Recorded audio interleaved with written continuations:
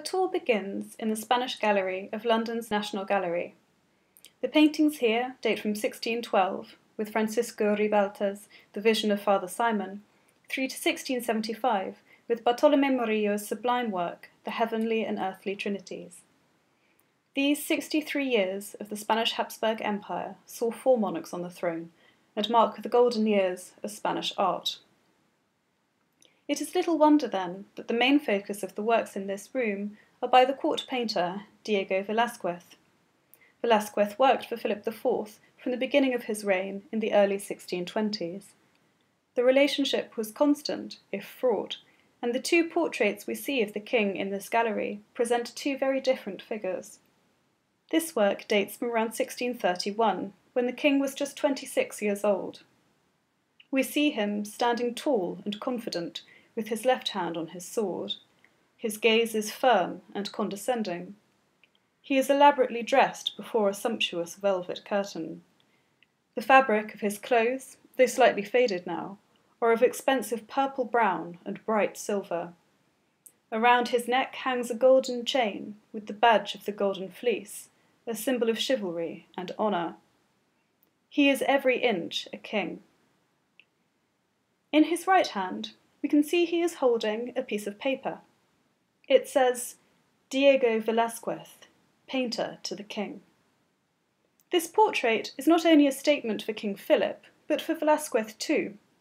He is alerting the viewer to his singular position. He is the king's painter, a man of status. The deep texture of the paint, and the way Velásquez plays with shadow and light, particularly on the fabrics, identify this as a transitional moment for the painter. He had recently spent a year and a half in Italy, visiting Venice, Ferrara, Bologna, Rome, and several other cities. Here he met Ribera, and was influenced by the work of artists such as Guido Reni. In this painting, we can see him experimenting with techniques and emulating the works he had encountered on his travels. Further down the wall, we meet an older Philip.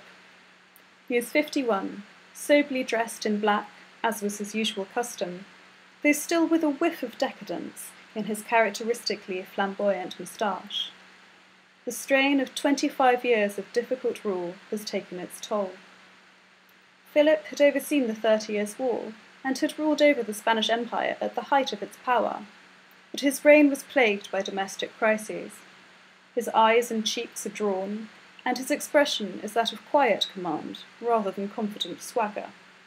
He wears the same chain around his neck, and he is still a majestic presence, though this painting is much smaller and more intimate than the previous. Between these 2 works is one of the National Gallery's real treasures. This is one of the most famous paintings, not just of Velásquez, but of all time. This is the only extant female nude painted by Velásquez.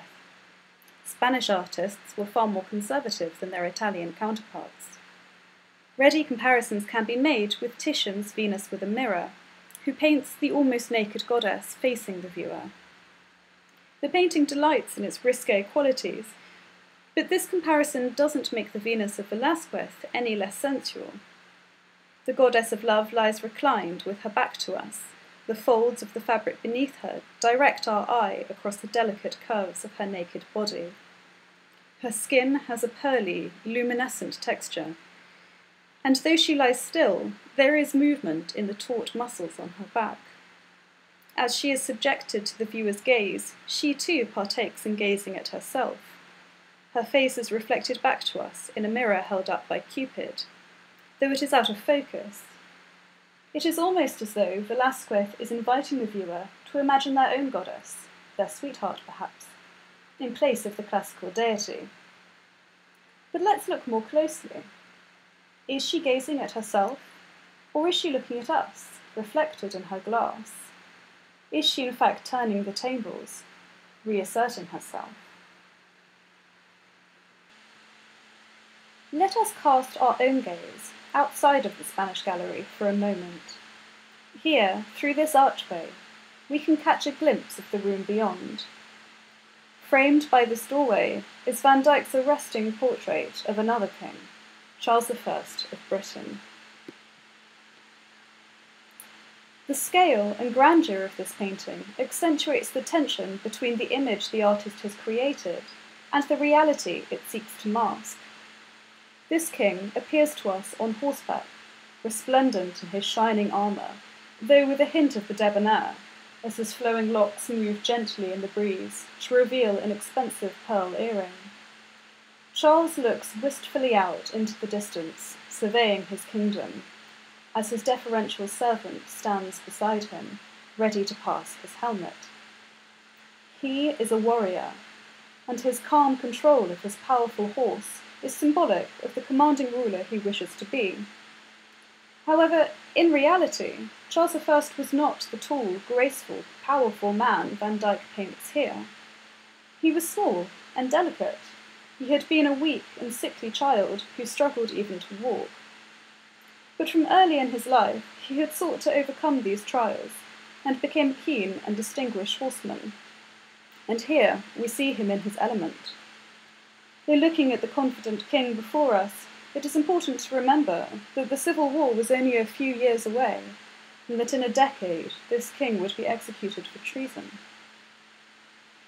Van Dyck was, like Velásquez, the principal court painter.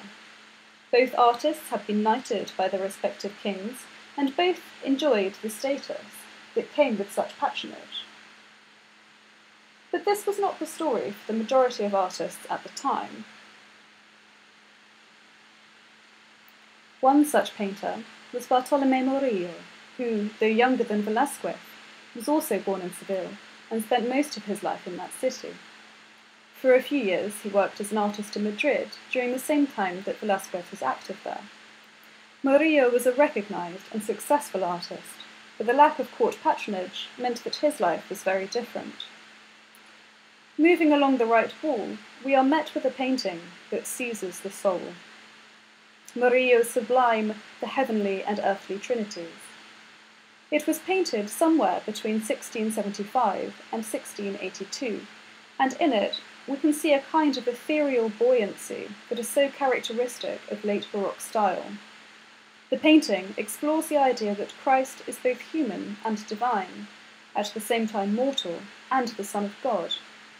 He looks as though he is about to ascend to God above, but he is also grounded by his earthly parents on either side of him. As the light of the heavens shines on his face, our gaze is drawn gradually upwards to the dove of the Holy Ghost who hovers above him, and then up again to God, whose arms are held out to his Son. The central line of the painting is this Holy Trinity, and as the viewer's eye ascends to heaven, so they are encouraged to think beyond earthly life to eternal bliss. These are just a handful of the extraordinary works to be found in this room. Using the link in the video description box below, you can explore the other wonders to be found here. In the next episode, we will move through these doors into the Italian galleries.